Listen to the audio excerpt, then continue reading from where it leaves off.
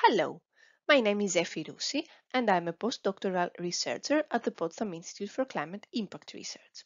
I would like to present to you our work with the title Persistent Eurasian Double Jets Favor Summer Heat Waves over Europe. This work is in collaboration with Kai Kornhuber, Gorazd Beobida-Schwager, Fei Luo and Tim Kaumau.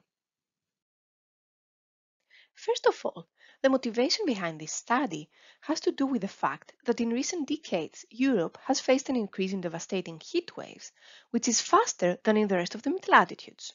For example, we can see at this figure the distributions of the trends of heat wave cumulative intensity for all land grid points over the mid-latitudes with blue color and over Europe in particular with brown, and we see how the distribution for Europe is shifted to greater values. And if you look at the mean value for all mid-latitude land points and all European land points, we see that the one for Europe is almost 4 times larger. So we are wondering, why is this happening? Of course, we know that thermodynamic factors are important in a warming climate for heat extremes, but what is the contribution of large-scale atmospheric dynamics, and particularly in summer? So our hypothesis is that high-latitude land warming and decreased westerlies in summer may result in more and more persistent double jets over the Eurasian sector that could partly explain the increase in European heat extremes. The specific research questions that we want to answer are: is there an increase in double jet states in summer? And are those double jet states linked to more heat extremes in Europe? The data used in this study are reanalysis data from the ERA 5 dataset for July and August 1979-2020, and in particular, maximum temperature on the surface to calculate the heatwave metrics, mean surface temperature at the surface, and zonal wind and different pressure levels starting from 800 hectopascal closer to the surface up to 100 hectopascal close to the tropopause.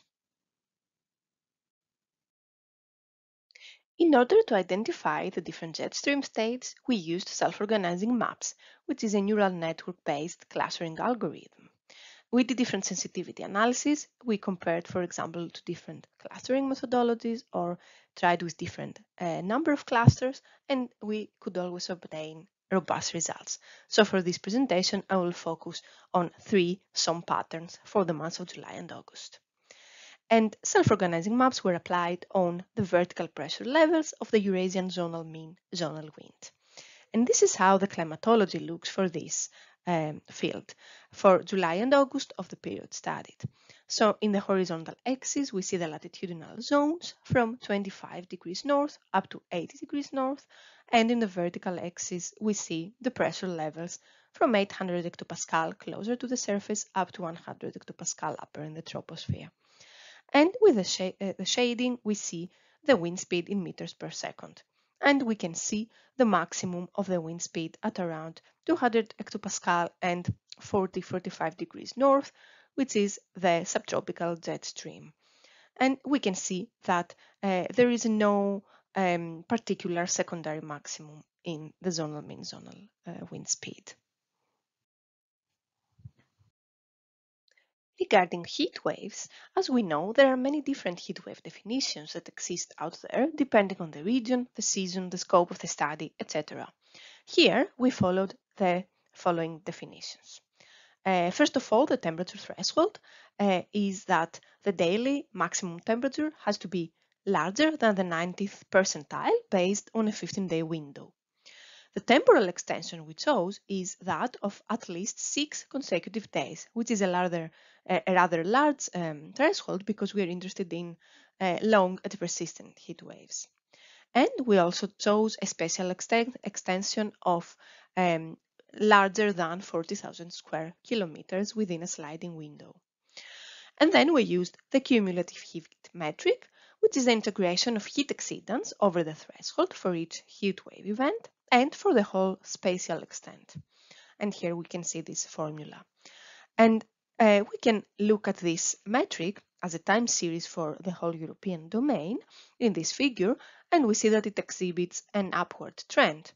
And we see the year 2010, which is very particular with a very high amount of cumulative heat, And we can see it here also in the spatial domain that it had really a large spatial extent.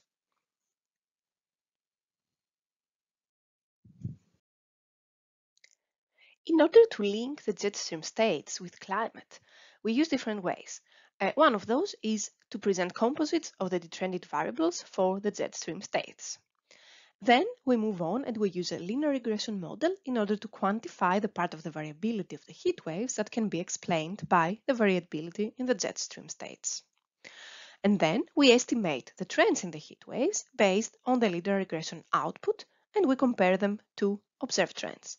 Here I would like to mention that you will hear about this notion of residual trend, which in our case, when we say residual trend, we mean the observed trend minus the mean mid-latitude land trend, because we can assume that this mean mid-latitude land trend is an approximation of the thermodynamical trend, which is more or less similar over the whole mid-latitudinal zone, and therefore the residual trend, after we have subtracted this term, would be the dynamical one.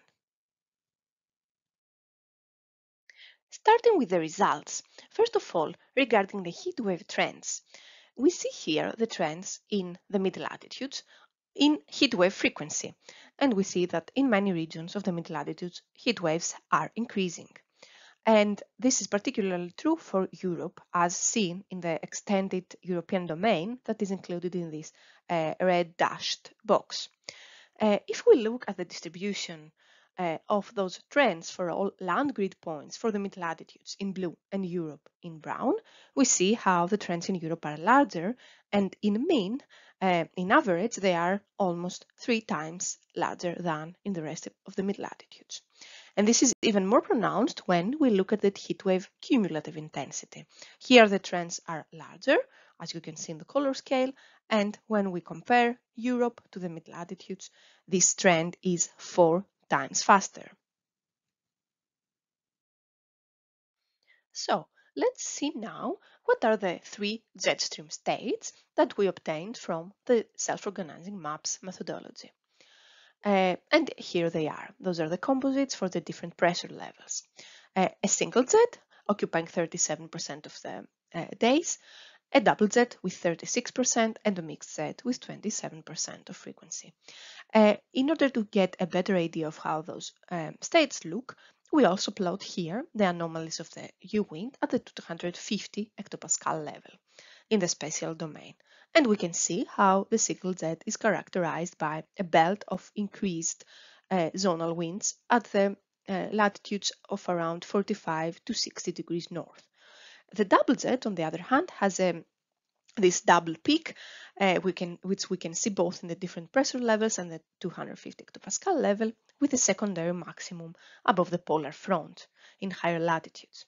The mixed jet starts as a double jet over the North Atlantic, but it doesn't have a strong character over the whole Eurasian sector in the polar front.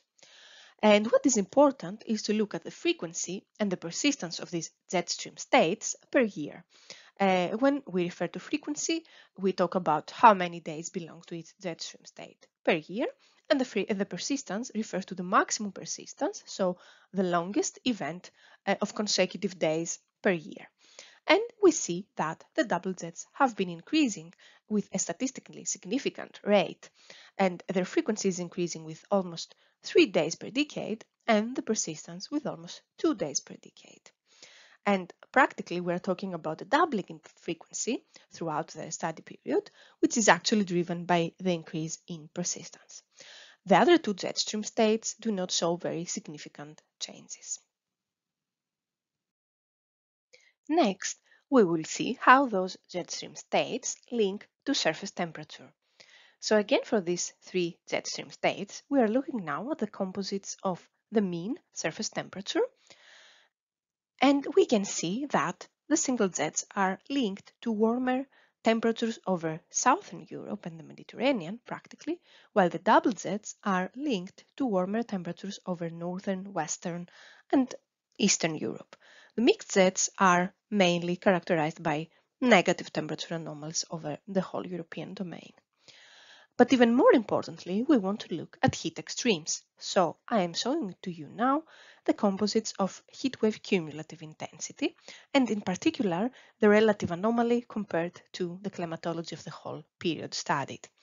So we can see immediately that the double Zs are characterized by particularly increased values of cumulative intensity of heat waves, especially over Central and Western Europe, while the single Zs have some increased values for Central and Western Mediterranean, while the mixed Z is not particularly linked to very high values in Europe. After having shown with the composites that the double Zs are important for the variability of heat extremes in Europe, we want to look at this aspect from a different angle. So now we regress the heat wave cumulative intensity for its grid point on the double Z persistence in order to see what part of the variability of the heat waves is explained by this double Z persistence. And we can see in this map that especially in the region of Western Europe, as included in the red dashed box, those values are very high, reaching 35% over northern Germany. If we aggregate over the whole European domain, and we regress again this aggregated cumulative heat time series on the double Z persistence, the percentage of the variability explained is around 5%. However, when we focus on Western Europe, then this percentage increases a lot, reaching almost 25%. Next, based on the outcome of this linear regression model, we want to estimate the heatwave trend based only on the increase of double Z persistence. In these two maps, we can see the observed residual trend and the estimated residual trend. On the right-hand map, we can see that the grid points that are marked with dots have the same sign of trend as the observed. And we can see that especially over Western Europe, this percentage of grid points is rather big.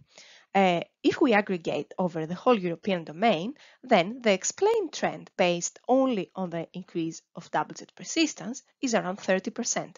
However, when we aggregate over the Western European domain only, then the explained residual trend by the increase of double Z persistence is almost 100%, which is an important finding, highlighting the significance of the double Z for this specific region of Europe. In order to conclude, we have found that summer double Zs have doubled in frequency, driven by an increase in persistence. Further, we found that they are linked to increased temperature and heat waves over large parts of Europe, and that they explain part of the heatwave variability peaking over Western Europe. Additionally, they can explain almost all residual increase in heatwave trend over Western Europe. The ways forward for this work are to look at CMIP6 models and see how they represent such Z-stream states in the historical runs and how those look for the future projections. Additionally, we would like to dig in deeper on what causes this increase in summer double Zs and whether our hypothesis that has to do with the increased high latitude land warming is valid. So, thank you very much for your attention, and here you can see the references from this presentation.